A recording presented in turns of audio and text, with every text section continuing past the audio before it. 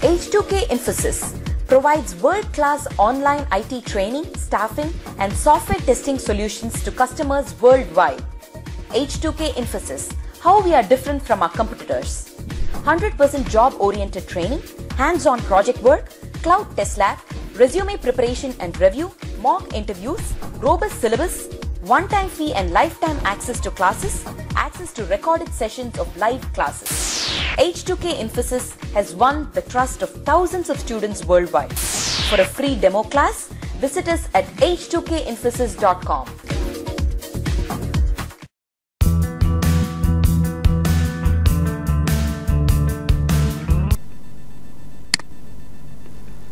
Okay, so let me quickly revise for 2 minutes what are the topics we discussed so far. So in the first class we discussed about where do we find the C#, whether installed or not, and in the second, also we discussed how to write program in the notepad. We discussed what is a namespace, what is a class, what is console and write line, and also we saw like how to compile C# code using notepad and command prompt.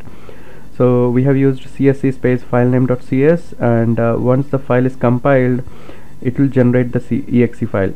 So we have seen we have learned that, and also in the second class we learned about what are the data types that are available in C#, and so we have different data types like int, float, double, decimal, all those things. So let me quickly ask some questions for 5 minutes and then we will continue with the topics for today. So let me open Windows or Notepad. So what is the biggest, so question for all of you, just ping me in the chat window. We'll continue the questions for 5 minutes. Okay, so what is the range for byte? Just ping me in the chat window your answer. Range for byte data type. Okay, so I'm seeing few responses. Yeah, so the range for byte is 0 to 55. So just so we saw that byte requires 1 byte of memory. So if you convert this to bits, the biggest number is 1111. So when you convert this to decimal, the value will be 255. So that is the reason for the range for byte is 0 to 255. So in the assignments which I have received, I have added a table like whether which data type can store negative numbers or not. So I think some of you have got confusion. So let me make it clear now. So byte cannot store negative values, and other than that, whatever you see. Bobby, can you please keep yourself on mute? I just muted you. Okay. So for if you want to store negative values as well, so so we can use int, float, int, and also we have short data type, long data type. So all this, so int, short, long, and we have one more thing, s byte, so signed byte. So these are the values, these are the data types which can store negative values as well. So s byte is signed byte, and integer, short, and long, these are the data types which can store negative values as well. And the data types which can store only positive values is byte. Byte is for 1 byte and it stores only positive numbers. And other data types which starts with uint. Uint is unsigned integer, and ulong, unsigned long, and also we have ushort. So these are all mean unsigned integer. That means this only stores positive numbers. So remember, if someone asks you whether ulong stores negative numbers, no, it will not store negative numbers. Byte store negative numbers, no, it will not store negative numbers. So these data types are primarily intended for storing positive numbers, and these data types are intended for positive as well as negative numbers. So okay, so next question. So what is the system type name for float? What is the system name for float?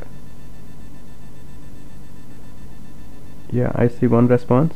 Yeah, it is system.single. So for those who have missed the previous classes, please go through the recordings I have shared with all of you.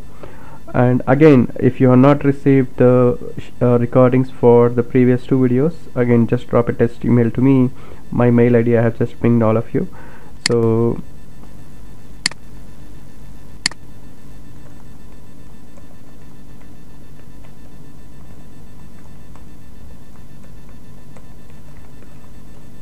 okay, so I suggest all of you to please start practicing and be so be up to the mark every day, so that the current class will be very interactive for you. And also in the class, please keep all the things aside. Don't focus on the class for this 1 hour or 1.5 hour or whatever time we discuss. Please focus on the class. Okay, so that is about data types. So now, yeah, for float the system type name is system.single. Okay, so now this is about data types. And okay, so with that we'll get started with operators in C#. Okay, so let me open PDF PPT file which I have, PPT. So I have this operators, the subject saying operators in C. So operators are common in all the programming languages. So now we'll be focusing on what are the types of operators we have. So let's see. So we have arithmetic operators, we have relational operators, we have logical operators, bitwise operators, shift operators, and we have unary operators. So these are important. So of all the operators which we have, the important operators which will be focused in interviews or question and answers is this one, which is unary operators. So plus plus and minus minus, we have like post increment, pre increment, like that we have different types. And also the one which is confusing here is this one, modulo division. So let's focus on all the operators for today, and also we'll continue if time permits on control structures which we have. Okay, so now arithmetic operators. So for example, if you declare a variable like this, so now let me open this.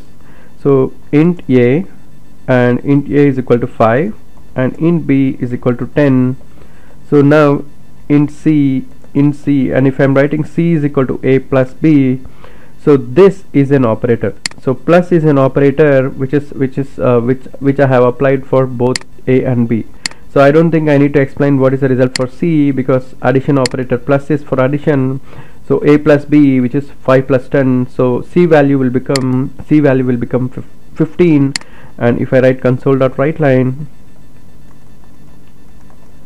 C, I'll get the output as 15. So just I'll quickly write the program for you, and then we'll try to correct it for learning all the operators. So what I'll do now, I'll go to my computer, and I'll go to D drive H2K, and I'm going to create new text document, and I'm going to or let me do this way. So delete it.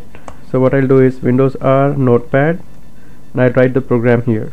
So I just open Notepad, using system, which is a namespace, class hello, class numbers, or let me put D types, data types. So operators learn. So I'm learning operators, so I just name the class as operators learn, and inside this I need to have public static void main. So I'll explain in the next classes. We'll see what is public static and what is void. So for now remember the syntax. And then here I'm going to declare variable int a comma b comma c, and then here I'm assigning the value of a is equal to 5 and b is equal to 10. So I want to add a and b, so I need to store it in c. So c is equal to a plus b. Now I'm going to print the value of c, so I need to write console.writeLine. So writeLine is a method which is present in console class, writeLine C. Okay, so I'm done with this. So I just declared 3 variables, and I assigned the value for a as 5 and b equal to 10, and then I'm writing c is equal to a plus b. So I'm just printing the value of c, which is 15. So let me save it. File, save as. I'm selecting all files, and I'm selecting the path d:/h2k, and here I'm giving the name as D types operators. operators learn.cs. CS is for C#. Okay, I saved it. So now if you see here, in this I have operators learn.cs. So let me try to compare this with command prompt. So Windows R cmd. So I just open the command prompt, and then I need to go to d:, I need to go to cd h2k. So now to compile my operators learn cs file, I need to give csc space operators learn.cs. So now I'm compiling my C# file. So once it is compiled, I'm just giving. So if you see here, it is compiling and it is compiled. The moment it is compiled, we can notice that an exe file has been created here. So we can notice that exe file has been created. Now to execute and see the output, I need to give operators learn. So I can see that the output is 15 now. So this is what is the expected output. I just compile it and the other output. So now, so like this is addition. So like this, if you put a minus b, the answer will be -5, because 5 minus 10, that is -5. And like this, a star b is, so we don't have, for multiplication we don't have into mark here, so we'll be using star mark for multiplication. So a star b indicates 5 into 10, that is c value will be 50. So if I want to run this again, I need to click on file, save. I need to save it, and I need to go to command prompt. I need to compile this again. So every time when I make some changes for the code, I have to save it, and then I need to compile it again. Okay, so now I need to execute it. So to execute it, I need to just give the operators learn. So I'll give operators learn. I can see that the output is 50 now. Okay, so now we'll go to learn. We'll get started with the other operators. So plus, minus, star, divided by. So divided by is also very straightforward. For example, when you write 10 by 2, the answer is 5. So when you write 6 by 3, the answer is 2. So divided by is also straightforward. Now let's try to focus on what is modulo division. So anyway, 6 plus 3 9, 6 minus 3 3. I don't need to. I am sure I don't need to explain till here. Okay. So now the last one, modulo division, we'll try to focus on that. So 5 by 2. Actually, when you put 5 by 2, the answer is 2.5. But since 5 and 2 both are integers, the answer will be 2. It will be rounded off to 2. And 12 by 2, anyway, it is 6. And here, if you mention like this, 5.0 divided by 2.0, then the answer will be 2.5. So if you mention 5 by 2, you will not get decimal value. You will only get 2, because these two are integers. Anyway, we'll discuss with some example on this later. So this is about division operator and modulo division. So can you guys tell me what is the answer for 12 modulo 5? For those who have attended my demo class, might have known this. So what is the answer for 12 modulo 5? Okay, I see one response. I see a couple of responses. So others, please reply in the chat window. Please do respond in the chat window, so that will make the class interactive. So 12 modulo 5. So what is the answer for 12 modulo 5?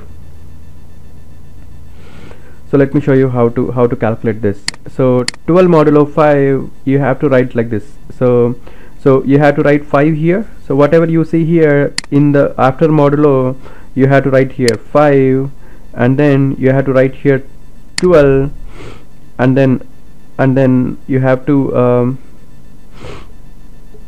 so 5 2s are, so let me show you here. 5 2s are 10, and the remainder is 2. That is the answer. So for example, if you see 7 modulo 6, you need to write 6 here, and you need to write 7 here, and you need to put here 6 1 6, and the remainder is 1. So the value of 7 modulo 6 is 1. So let me explain one more thing. For example, if you are seeing 13 modulo 2, so all you need to do is you need to write 2 here, and you need to write 13 here, and you have to write 2 6 are 12 and the remainder is 1, so the answer is 1. So like this you have to calculate the modulo. So modulo division will give the remainder for you. Okay, next question, what is the value of 11 modulo 12? Anyone knows this? 11 modulo 12?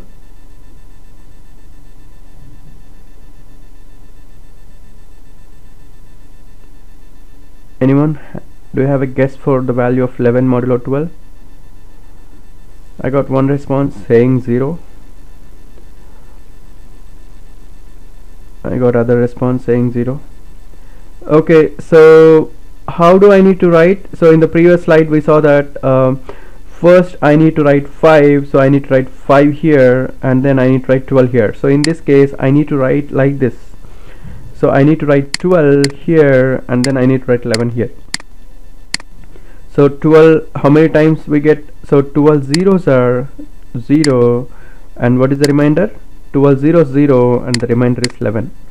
So when this value numerator is smaller than denominator, so this is called numerator, this is called numerator, and this is called denominator. So when this value is smaller than denominator, the answer is the same numerator itself, 11. So the answer is 11 here. So see now, when I put here 12, so 12 ones 12, which exceeds that, so I cannot put 12 ones are 12 because I need to put smaller value. So I need to write 12 zeros are 0 and the remainder is 11. So when numerator is smaller than denominator, modulo division will return the numerator. Okay. So let me ask questions. So now let me open notepad. Okay, so questions to all of you. So what is the value for 9 modulo 3? All of you please respond to me in the chat window. What is the value for 9 modulo 3?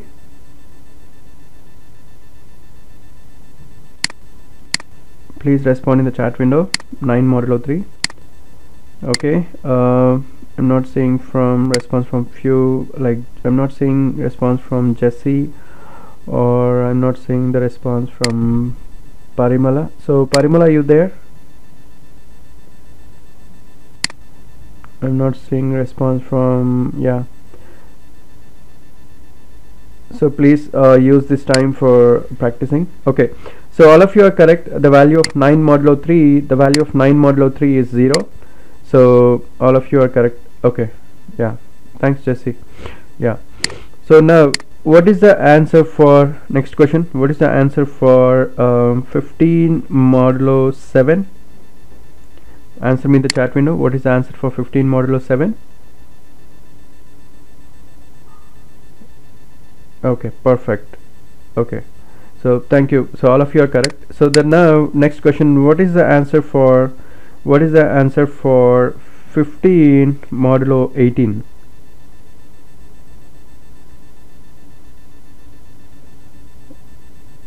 Okay, good. So good. So if the numerator is smaller than denominator, as I said, the answer is numerator itself, so which is 15. So so Sonal, yeah, perfect. So the answer is 15. So last question. So let me ask this way. So what is the answer for 12 modulo 1?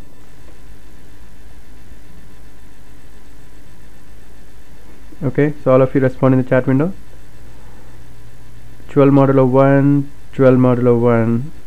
Okay, so I see a few wrong answers, so let me explain. So it is very simple. So all you need to do is you need to write 1 here, and then you need to write 12 here, and what you need to write here. So 1 into how many times? So 1 12s are, so 12, and what is answer? 0 is the answer. So until I see all the answers are correct, I'll be asking questions continuously. So what is the answer for 18 modulo 8? What is the answer for 18 modulo 8? Please respond in the chat window.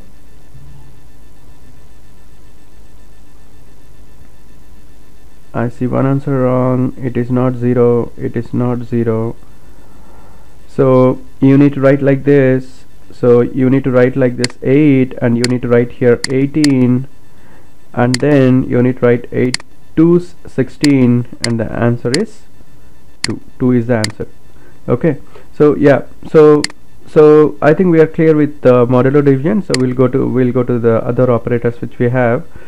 So that is about arithmetic operators. So we just covered about arithmetic operators. We saw addition, subtraction, multiplication, which is star mark here, division and modulo division. So hope all of you are clear with arithmetic operators. So now let's go to the next one, which is relational operators. So relational operators will tell you the relation between two numbers. So for example 5 greater than 3. So here the operator is telling the relation between 5 and 3. So let's try to focus on here. So if you see here, so 5 not equal, so we will tell like 5 not equal to 3. So this is a not equal operator. So this is exclamatory mark and then equal to is for not equal to. 5 not equal to 3. This is 5 greater than 3, 3 less than 5, 5 greater than or equal to 5, and 9 less than or equal to 12. So these are all the operators which are used for telling the relation between two numbers, whether the number is greater than the second number, first number less than second number. So these are all relational operators. And one more thing which you have to remember is this one is very important. We don't use, if you want to check whether the two numbers are equal or not, we'll use here if. Inside if condition we have to use double equal to check whether both the numbers are equal or not. A double equal to B, will not use single equal to. So for example, let's go to our program which we have and we'll come back to this again. So here in our program, so let me close this. So we have written the program operators learn. So here I want to check whether the value of A and B both are equal or not. So if both are equal, I have to print equal. So in this case I'll anyway explain if operator, if condition again. So you need to write here if A is equal to B, which is wrong. So inside if condition you have to write double equal to. So if you write A is equal to B, that will assign the value of A to B. So you should not write like this. So I repeat again, inside if condition you have to use double equal to. So now inside this I'll write equal and I'll write else. So else I'll write here console dot write line, I'll write not equal. Okay, so please focus on the class. So I'll save it and then let me compile it here. So how to compile? CSC space filename.cs. Okay, I am getting a warning because I'm not using C anywhere, because I have declared it but I'm not using C anywhere. That means I'm wasting how many bytes here? How many bytes I'm wasting here? What is the size for integer? What is the size for integer? How many bytes in integer? Yeah, for integer the size is, I see response only from 2 of you. Yeah, for integer the size is 4 bytes. So if I just declare it and if I'm not using it, I'm wasting 4 bytes unnecessarily. So that is the reason when I compile, I'm getting a warning. The variable C is declared but never used. If I don't want to use it, compiler is telling remove it if you don't want to use it. Don't keep it. So now if I save it, I'll not get this warning again. So now let me compile it again. So I'm not getting any warning. So last time when I compiled, I got a warning saying like the variable C is declared but never used. But when I remove the variable I compiled, I didn't get any warning. Okay, so now I just compiled it. So what could be the answer now? What could be the output now?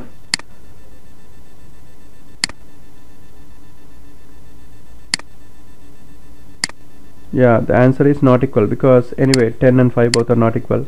So operators learn. So operators learn, the answer is not equal. Perfect. So this is how you normally check for equal to. I repeat, you have to use double equal. So this is about relational operators. The only thing which you should keep in mind is double equal to and not equal to. Other than this, anyway, these are similar to mathematics. 5 greater than 3, 3 less than 5. Okay. So hope you are clear with relational operators. Equal to check condition, we need to check with double equal. Okay.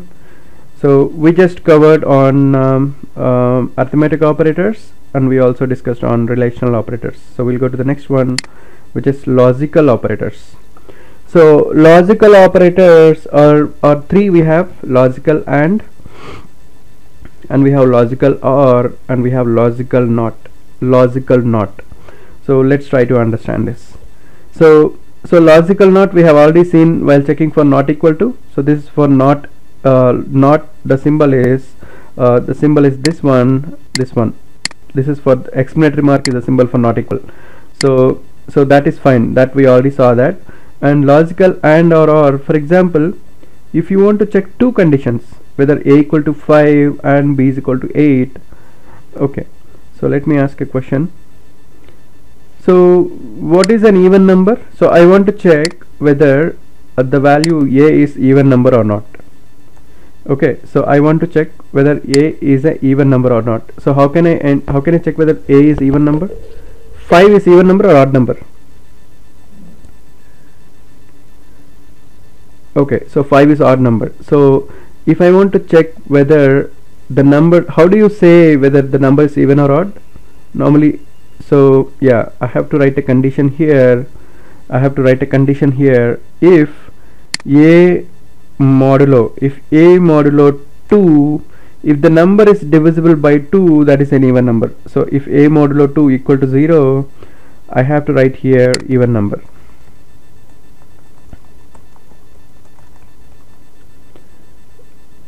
Okay, so and else, so for example, let's take some even numbers.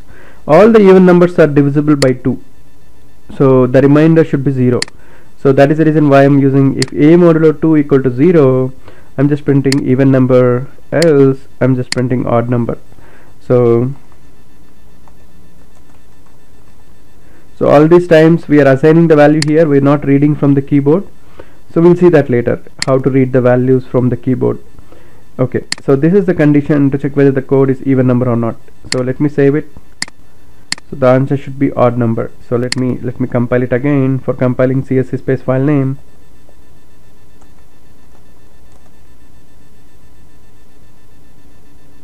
CSC space OPRATORS.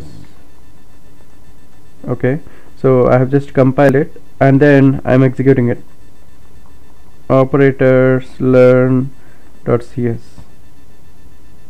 So what is wrong here? What should I give here for compiling? For executing, what should I give here? I should not give CS here. I should only give operators learn for executing. So I'm seeing odd number. Yeah, only file name. Okay. So now I got a question from someone saying like this can be done in the loop right from 1 to 100. What exactly you want, Sonal? You can unmute yourself and you can ask me. So what is that you mean by 1 to 100?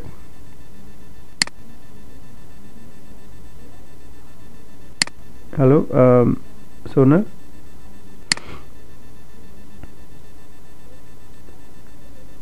Okay. We can right now we're checking one condition between, but we can loop it as well, right?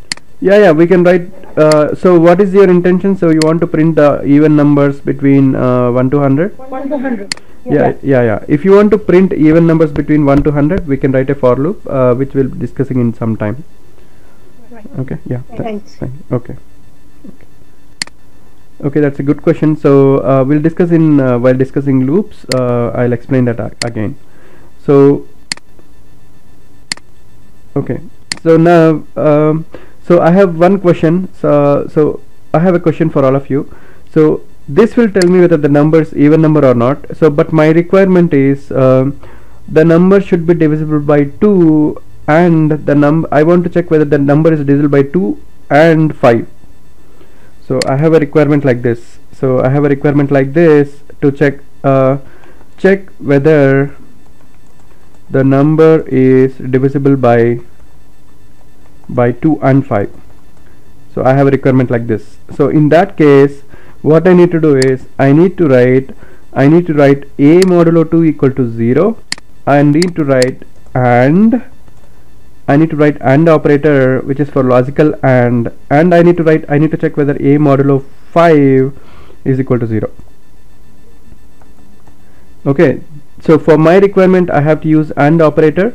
So I have to use a modulo 2 is equal to 0 and a modulo 5 equal to 0. I need the answer as yes, and I need the answer here as no. So now I'm giving 8 here. So what will be the answer now? I'm giving 8 here. What is the answer now?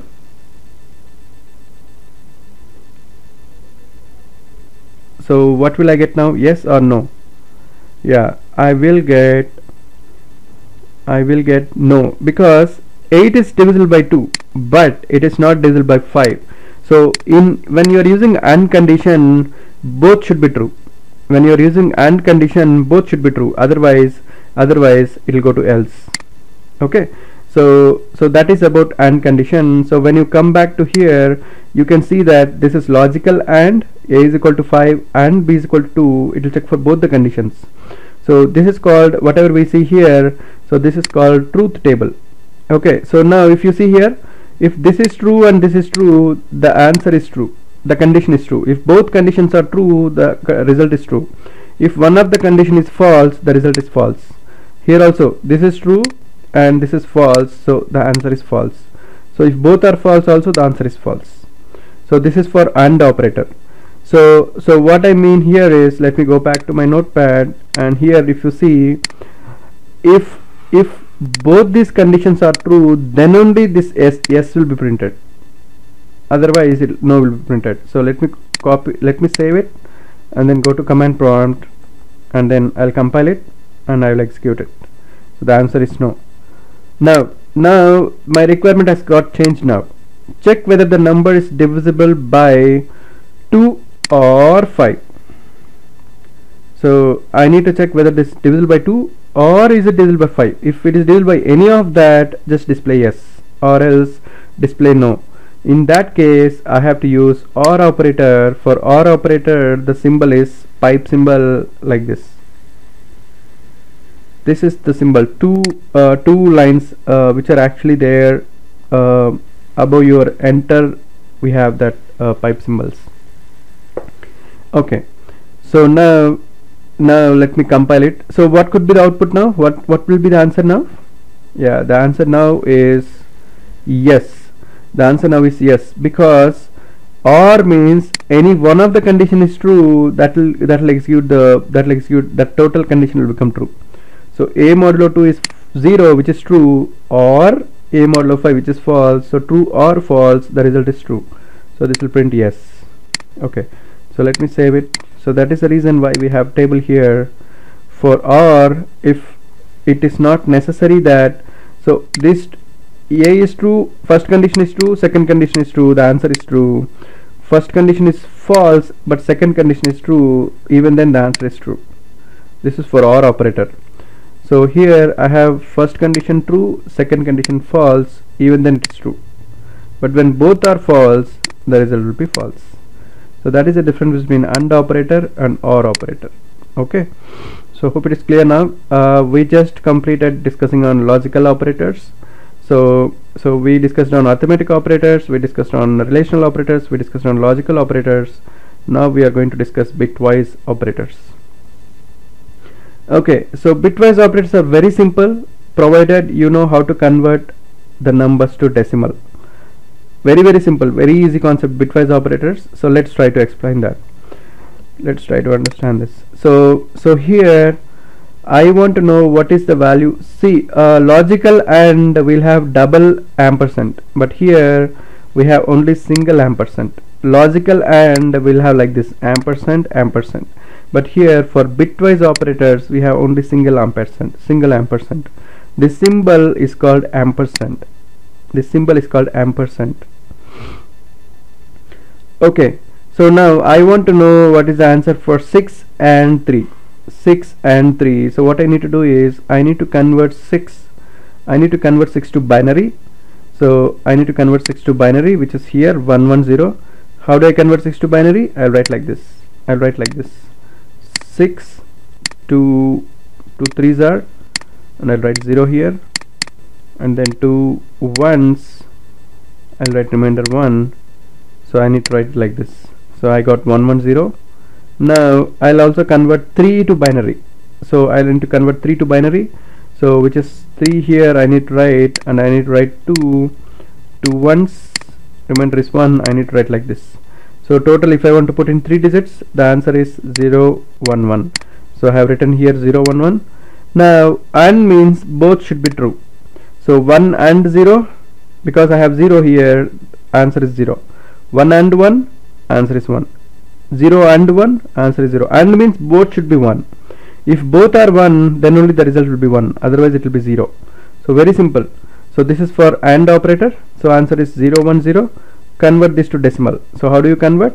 0 into 2 power 0 and 1 into 2 power 1 and 0 into 2 square. So this is how we normally convert this to. So we get here 2. So the answer is 6 and 3. The answer is 2. So just convert to binary and then put respect for AND operator. So let me explain one more value, then you will get some idea. Windows or Notepad. I'm going to explain for 7 and 9. Okay, so for 7 the binary value is, so let me do what is for 7. So 2 3s are 6. The answer is 1, and 2 1s 1. So I need to write like this. So for 7 the binary value is 1 1 1. Okay, for 9, what is the value for 9? So let me calculate for 9. So 2 4s are and 0, sorry, 2 4s 8 and 1 is the remainder, and 2 2s are 0, and again 2 1s 0. So the answer is 1 0 0 1. So 1 0 0 1. So I need to write here 1 0 0 1. So I cannot do like I need to put 0 here just to make sure that both are in the same. So now what I need to do here, so I need to write like this, and here I need to put 0 and 1 is 0, 1 and 0 is 0, 1 and 0 is again 0. If you are using AND, both should be true, otherwise 0. So 1 and 1 is 1, and then now you need to convert this to binary decimal. So anyway, you will get 0 0 0 1. The decimal value is also 1. So 7 and 9, the answer is 1. So let's try to do that in the program. So let's go to the C#, this program, and I'm going to print console.writeLine. I'm going to print 7 and 9 here. So let me save it. Let me compile it. Let me run it. So what is the answer we're getting? We're getting 1. Okay, so questions for you. Let me see who will tell first. So what is the answer for 5 and 7? Let me see who will tell first. What is the answer for 5 and 7?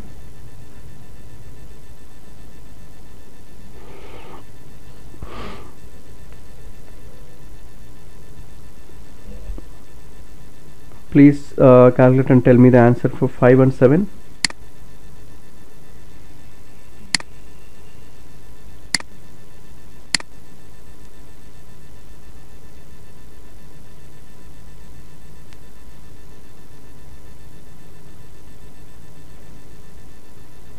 I need the answer in decimal.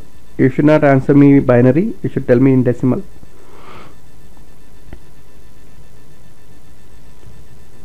I see very few responses. You should answer me in decimal, not in binary. I see very few responses. I see only 3 responses.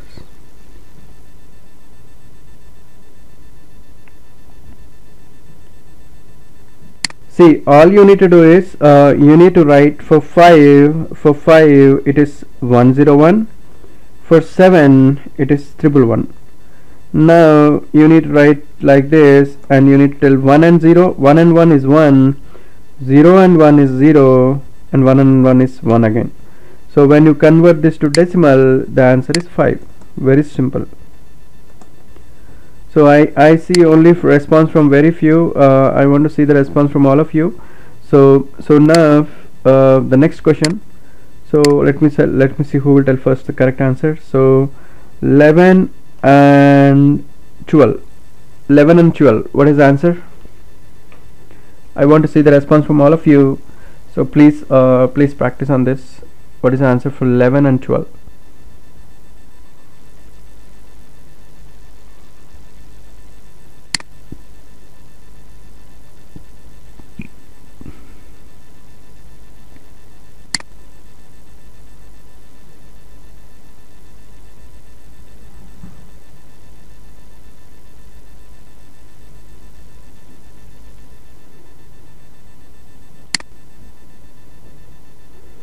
I got one answer from Bhavik saying that the answer is 8. So Mauna also, I got the answer is 8. Okay, so let's try to verify what is the answer for now. So for 11, what is the binary value for 11? So I got all the responses for 8. I'm not seeing the response from couple of you, so I don't see any response from one attendee. So Parimala, you're there?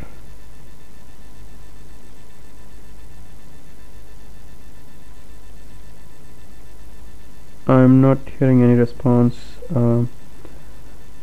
so just a second. Also, I didn't see the response from Jesse now. Okay. Okay, so let me try to as I got the response from all of you correctly, so I'm not going to explain this. So the answer is, let me verify 11 and 12. What is the answer? So let me go to my C# program and I'll just change it to 11 and 12. So all of you have replied as 8. So let's see whether it's 8 or not. I just saved it. Go to the command prompt, compile it CSC space file name, and then execute it. Okay, the answer is 8. You are all perfectly right. The answer is 8. Okay. So now let's go back to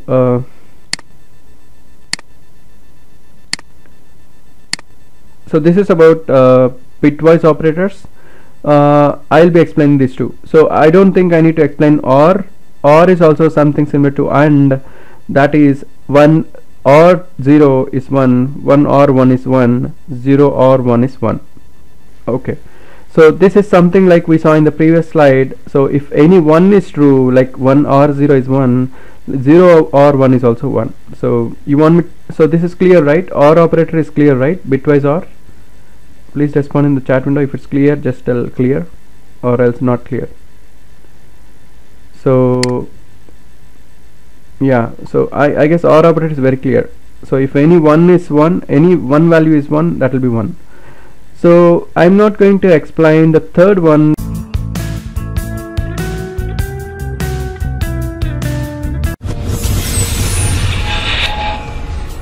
H2K Infosys provides world-class online IT training, staffing, and software testing solutions to customers worldwide. H2K Infosys, how we are different from our competitors. 100% job-oriented training, hands-on project work, cloud test lab, resume preparation and review, mock interviews, robust syllabus, one-time fee and lifetime access to classes, access to recorded sessions of live classes. H2K Infosys has won the trust of thousands of students worldwide. For a free demo class, visit us at h2kinfosys.com.